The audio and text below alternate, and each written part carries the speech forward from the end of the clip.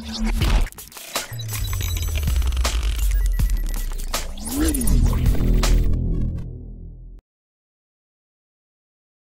friends, sports பத்தின செய்திகளை உடனுக்குடனா தெரிஞ்சுக்கொள்ள நம்ம தமிழ் கிரிக்கெட் சேனலை சப்ஸ்கிரைப் பண்ணுங்க.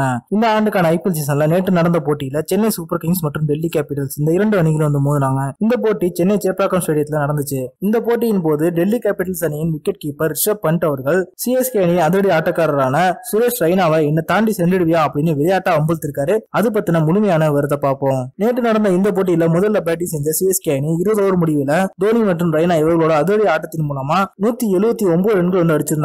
பின்னர் 180 ரன்கள் அடித்தால் வெற்றி அப்படின்ற இலக்க நோக்கி கலந்து டெல்லி கேபிட்டல்ஸ் அணி 99 ரன்களுக்கு எல்லாம் மாற்றமிழந்து 80 ரன்கள் வித்தியாசத்துல ஒரு மோசமான தோல்வியை சந்திச்சாங்க. இந்த போட்டியின் போது சுரேஷ் ரெய்னா அவர்கள் பேட்டிங் செஞ்சுட்டு இருக்கும்போது டெல்லி கேபிட்டல்ஸ் அணியின் விக்கெட் கீப்பரான ரிஷப் பண்ட் அவருக்கு கிரீஸ் குள்ள சொல்வதற்கு வழி விடாம சுரேஷ் ரெய்னாவை மறிச்சு நிப்பாட்டி இருப்பாரு. சுரேஷ் ரெய்னா அவரை கடந்து போக முயற்சி செஞ்ச போதும் ரிஷப் பண்ட் அவருக்கு தொடர்ந்து வழி விடாம வழியை மறைச்சுக்கிட்டே நிப்பாரு. பொறுத்து பார்த்த சுரேஷ் ரெய்னா அதன் பிறகு சிரிச்சுக்கிட்டே ரிஷப் பண்டை தள்ளி விட்டு கிரீஸ்குள்ள போயிடுவாரு. ரிஷப் பண்டும் சிரிச்சுக்கிட்டே கைத்தட்டி சென்றுவாரு. இது தொடர்பான வீடியோ தற்போது சமூக வலைத்தளங்கள்ல ட்ரெண்ட் ஆகி ரொம்ப வேகமா வள வந்துட்டு இருக்கு.